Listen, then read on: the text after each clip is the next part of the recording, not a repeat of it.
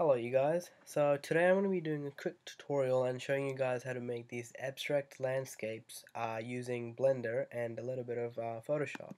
So it'll come out like this. Here are some examples that I created using different files, and it looks very much like a particle system, but it is done in a different way.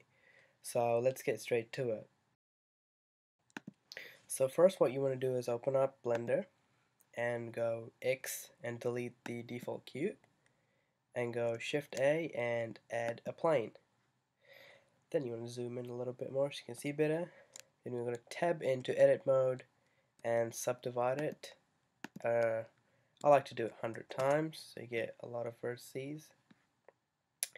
Then you want to press A to deselect everything and go to select and then press random.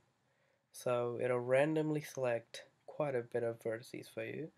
Then you want to do is X and go faces. You want to delete faces. Now it only deletes only a couple of faces, so you want to do that quite a few times. Just repeat the process. I usually go 5 to 6 times.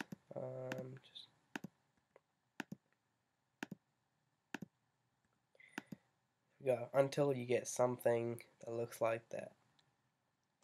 Now you want to tab out of edit mode, then go to your modifiers tab right here and go add modifier, then add a subdivision surface.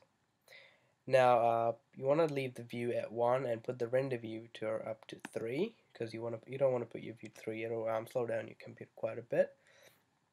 Now we're going to put the displacement modifier. So you want to go add modifier and click displacement, and then you want to press new.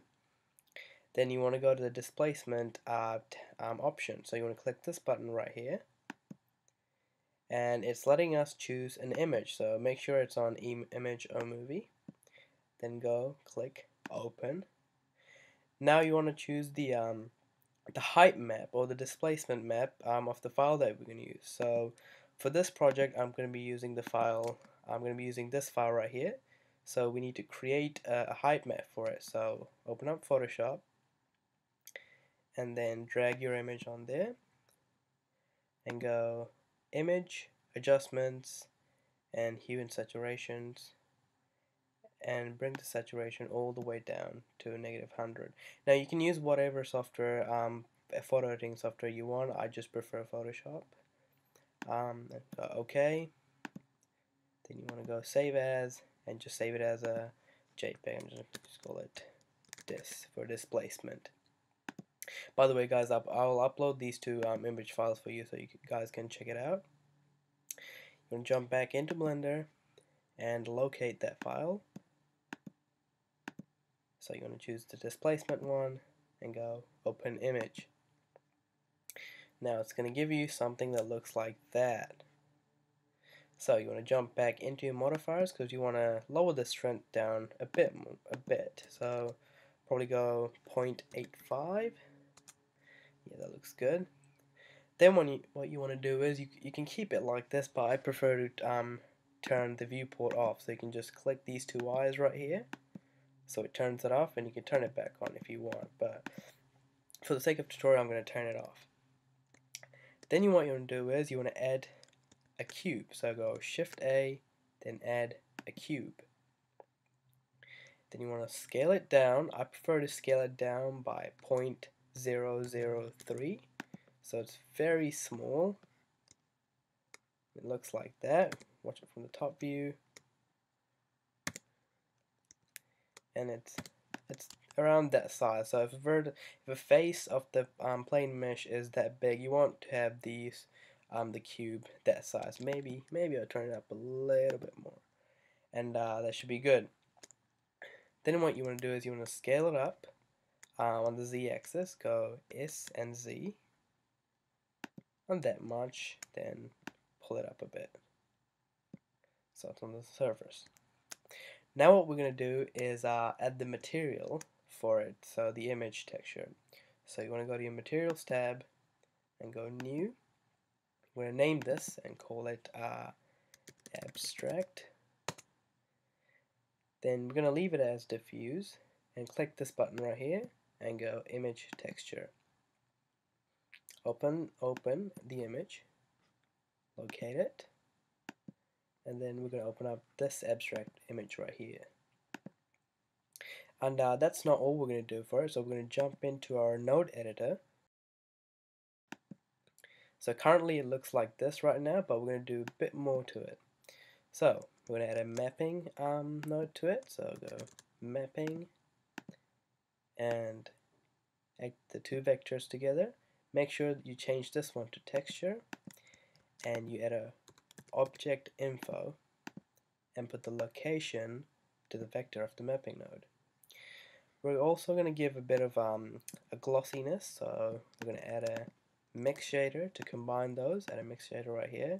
Give it a value of 0.1, so only a little bit of glossiness. Then we're going to add a glossy shader and put it to the mix shader. Now we have given the material to this pole right here, but we're going to need quite a bit of it. So it's not a particle system, but we're going to be doing this a different way. So you're going to have that selected, then hold down shift, then select the plane, then go Control P, then set parent to, you're going to click on object. Now this little pole we created right here is now parented to this plane. So you're going to select the plane, make sure the plane is the one that's selected, then you want to go to this object panel right here, go all the way down to duplications, then you want to click on verts, and it'll duplicate that parent vert multiple times. Now the reason why it looks so flat is because we've disabled the viewports in our modifiers tab. So you want to go back to your modifiers tab and enable these two, the subdivision surface and the displacement, and it'll give you something that looks like that. Now obviously your computer will get a bit laggy considering how many vertices there are, but this is what it's going to look like. So now it's just about all the rendering. So you're gonna have to set your camera wherever you like. So I like to look from the camera, press N to get this tab, and lock camera to view. Just zoom in until you find a good spot. Just gonna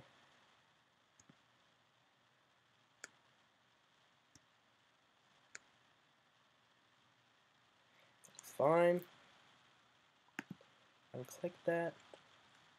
Now you can render it as it is, but I'm going to do something a bit different on this. I'm going to click on the middle right here, and then go Shift A, make sure my cursor is right there, Shift A, and go Empty Plane Axis. Now we're going to get this axis. I'm going to scale it down a bit with S, then select my camera, go to my camera options, and on focus I'm going to find the empty that I've created, so it focuses on that, so it gives us a bit of a depth, it gives us a depth of field. But there's quite a few things you want to do here. You want to change that to f-stop, and the number is a bit too high right now, so I'm going to make it something like 2.5. And you need a lamp obviously to show the lighting, so I'm gonna probably have the lamp from the back. So I'm going to go Shift A, put the cursor behind the camera, Shift A, and then go lamp, then sun lamp, Shift A, lamp, then go sun lamp, down a bit, rotate it. Now when it gets to this part, you guys, it's just but playing with the lights and seeing what color suits you. There's no exact science to how to do this.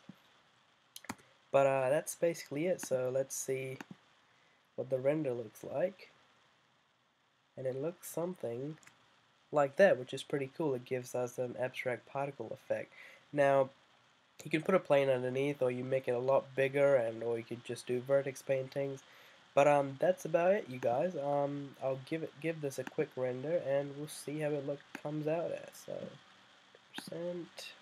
I'm gonna give the sampling around 300, and let's give it a render. And this is the outcome, you guys. Hope you guys enjoyed the tutorial. Like and subscribe for more, and I'll see you guys next time.